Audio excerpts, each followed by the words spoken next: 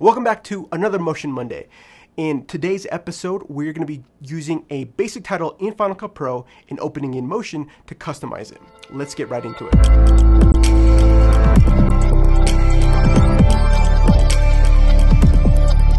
Hey, I'm Danny Rubio, video resident here at Online Creator Studio. And on this channel, we like to create content that helps you be more creative every day. Now, in this series, we like to focus on Motion, Apple Motion to be specific. It's $50, and if you haven't, be sure to watch the first 2 episodes in this series. Today's episode, we are going to be starting out in Final Cut Pro. Now, Final Cut is my preferred video editor of choice, but and the one we'll be focusing on today. We are here to talk about Motion, not Final Cut. Now, let's go ahead and look here. Final Cut has a ton of pre-built-in titles, templates that you can just quickly drag and drop. Now, if we look here, we have some really just, this is kind of just like a basic fade in, fade out type description. We have this like other one. We have this little pop-up animation type thing. And a lot of times I see a lot of people use this one. It has some sort of like functionality. Now, if I drag this onto this timeline, I come here, there's not a lot of stuff that's built into this title to customize. Now, I can change the scale and the position here, but there's not much else that I can do. And so I see this a lot, that a lot of people end up using this, but it's the same thing. Now, you kind of want to stand out. You don't want everything to be the same when you're using Final Cut. So, or be saying like, oh, everyone's using the same thing, but you can make a quick change. So if I open a copy in Motion, you right click on the title and say open a copy in Motion, and it's going to duplicate that title. We now have that title opened in Motion and it's opened up as a copy. The reason why it does that is so that it doesn't get rid of the old copy and doesn't overwrite it, so everything stays the same, and this one's just a new version. It's as if you built it. Now, there's a lot of different things happening here. We can see that there's some animations and some groupings and things like that. So they actually have some rulers here to kind of showcase where the lower third is going to end up. So if I play this, it's going to go here, and then at the end it plays out, which there's actually no animation on the outside. So we're going to come in here and we're going to add an animation on the out when it's leaving, and allow the ability to change the background in Final Cut. So let's get started. Let's get started with analyzing a little bit of the information we got going on. So if I click on this, it's going to I'm going to see that there is several hand done animations here. Last time we talked about animating with keyframes and how I believe behaviors are actually a little easier. Now, this one they did with keyframe animation is not a problem, and it's super easy. We can see that there's a transform position of X and a position of Y and a Z, and so it's hopping in, it plants itself, and then it kind of slides forward. And then over here we have this slide up and like a little jiggle at the top. So there's that. Now let's try to figure out what we want to do at the end of this element when it goes to play out. So let's say we want to actually animate the whole thing, or let's say we want to animate just the text off first before we exit out on the actual end graphic. So I'm going to come over here. I'm going to click on the title element grouping, and I'm going to hit O. And so that kind of shortens that up a little bit. And we're actually going to animate this one as a group when we animate it out. Looking at here, we actually have a timeline of about 5 seconds and 30 frames, so almost 6 seconds. So maybe we'll go right here to so that's 5 seconds. Let's go halfway in between there. So let's go to 5:15. So that gives a little bit of extra leeway. I can see that this is actually in a 3D group. So if I right click, you can see 3D group, but if I uncheck that, that's just a 2D group. And there are some benefits in that. A lot of times you don't want to put the whole project in 3D, but you want to have elements that are in 3D. So that's how you would do that. We'll have to touch on that on a separate video. So let's go back over here. And one of the first things I actually want to do is I want to come down to this shape layer. And right here we see that there's an animation that comes in with this Bezier. And what I want to do is actually click on this Bezier tool and I'm going to go over to shape, and right here I apologize. This has an animation, but what I want to do is I actually want to set this parameter to Final Cut to be editable. So I'm going to click on this arrow and go over here to publish. And if I go to project, now I had built-in scale position, but now I have this color situation. And I'm going to actually change this to color so that it's pretty simple in being able to change what the color is. So let this animate in, and then over here we see it pop out.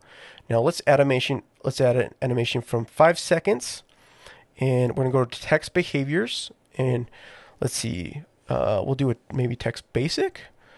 Let's actually, I don't know what I want to do, so let's go to the library, go to behaviors, let's go to text animations, text sequences, we'll go to text basic, and let's pop out. Oh no, I don't want to do that. Rotate out. So kind of, let's see, slide out. So we could change that. Track in, track out. Let's look at the energetic, because that pop in is a little bit more energetic. Oh, look, bounce out. Click on name, take the bounce out, and add it right here. Now, I can see that there is, so if I add the animation, now it bounces out in a down. Now let's go ahead and see the inspector and see if we can adjust the controls. So it's constant. Let's see if we can do ease both, and that does it a little bit faster. I want to maybe extend it. So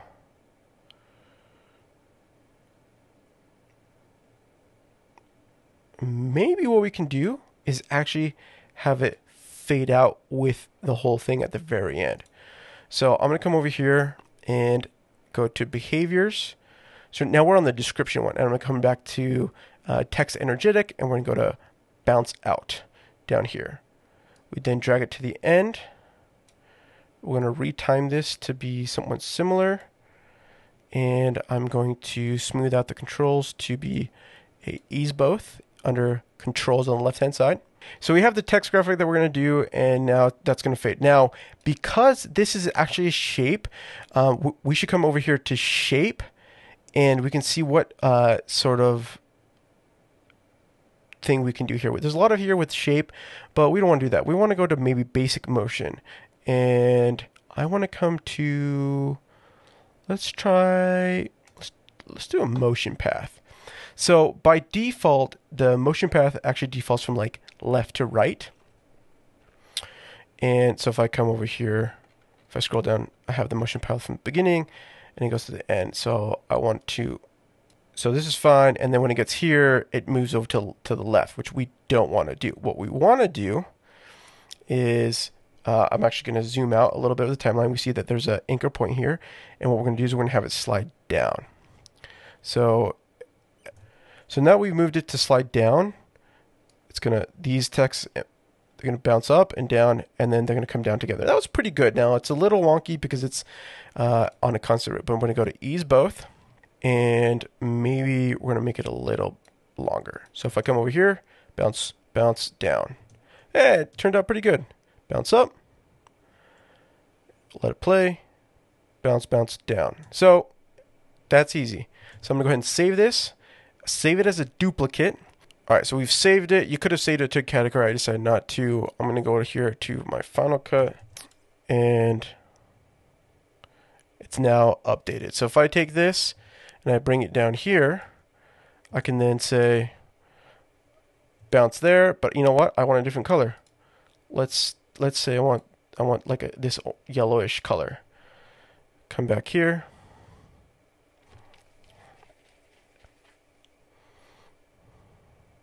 Boom, done. Now you have a custom title in Final Cut Pro, and that's it. Now you can always go in and try to tweak some other things. So maybe you'd want to come in and you're like, this Bezier shape is just so big. What if I actually brought it closer to, you know, there you go. So I wanted to save that, come back over here, switch off of the title, go back to lower thirds, and it's now updated. You just have to re-drag it in. And if I play, boom, that's it. Again, I can switch to a different color, close that out. Maybe I want to position this up here. All right, so here's another, it's actually just quickly trying to adjust it. This is actually isn't the best use of case. So this little has been published with the shape, but not with the name and description. So let's actually go and see if we can link that together. Now this is a link behavior, and this looks like it's been linked to the this null, and it's controlling the shape. But could we also link, let's come over here. We're gonna come to position, text elements, oh whoops, text elements. We're gonna link it. All right, so what I'm gonna do is, so because this shape is now linked to this null, what I'm actually gonna do is I have a link here. I'm gonna turn this on, and right now I have it set to the whole position, but I'm gonna have it go to transform position, and I'm only gonna set it to the Y position. And what I'm gonna set it to is to this radial blur, and I'm gonna offset this so that it's the Y is down. Now, I also need to adjust the shape a little bit, the Bezier shape, because of the way it turned out. And we're going to just elongate it just a smidge. So, if I save that, Command Save, or Command S, and let's click off of this, go back here, put this down in the timeline. All right, so dang it. One eternity later. What I need to show you guys is how to link something.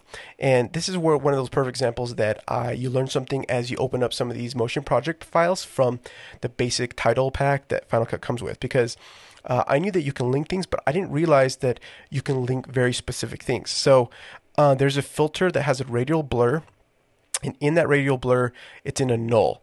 So because there's a radial blur, there's like a little widget. If I click on this radial blur, you see this little circle thing. And what they've done is somehow, I guess they've clamped it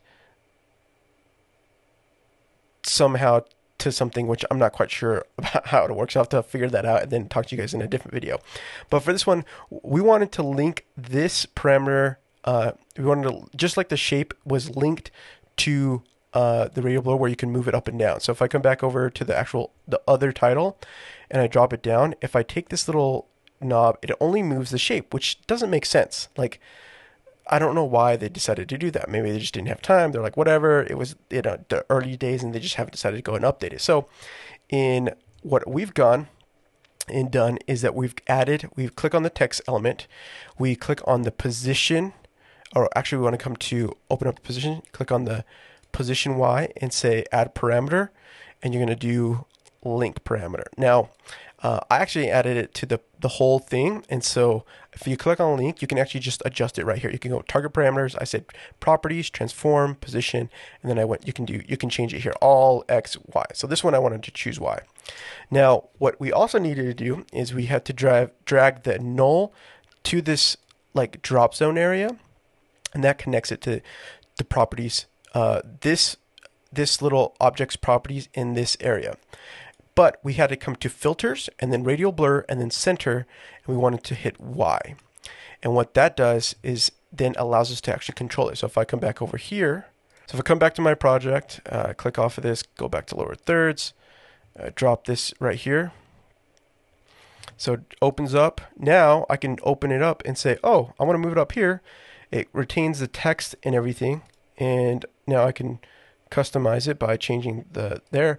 Oh, you know what? That's a dark color. That's hard to read. Now I could come right here to adjust it with my text stuff, right? Name, and that's fine. But you could also publish that parameter. So if I go back to motion and I go to the name and I go to text, it's super easy. All you have to do is go to appearance, And then over here where it says face, you find the arrow and you can go to publish. And you do the same thing like I did before. Come back to project, rename it, and you can do that. Now, I'm going to go up here and add that. Now there is, because we've added a build out step, so why don't we come over here, where does it start? Right here, I'm going to add a marker. So I'm going to add a marker. I'm going to double click this marker, and I'm going to say this is actually a build out optional, and then I'm going to hit OK. And now look, you can see over here in the parameter, there's a build out and build in option. So they can click it and it'll disable it. So I hit save, go back over here, delete this, get off of this. It's going to animate out. But you know what? I don't want to animate out because let's say I decided to throw some B-roll. Come over here, just unclick this, and it doesn't animate out. Boom. Easy as that. Alright guys, so that is the end of the video. I hope you enjoyed it. This one was actually pretty fun for me to make because I learned something new. Just like you will learn something new when you open up a standard template title in Final Cut to go to adjust it. It really is awesome that we have so many of these basic titles in Final Cut that we can open up and poke around so we can learn things about motion and make better titles on our own. That's it for today. If you have a specific topic you'd like to learn about motion, please leave it in the comments down below. You guys have been loving it, and I've been loving it, hearing from you guys on how much you want to learn about motion. Because motion is really powerful, and I found that it's been one of those secret weapons that people don't know that they have. So that's all for today. I'll see you guys in the next one.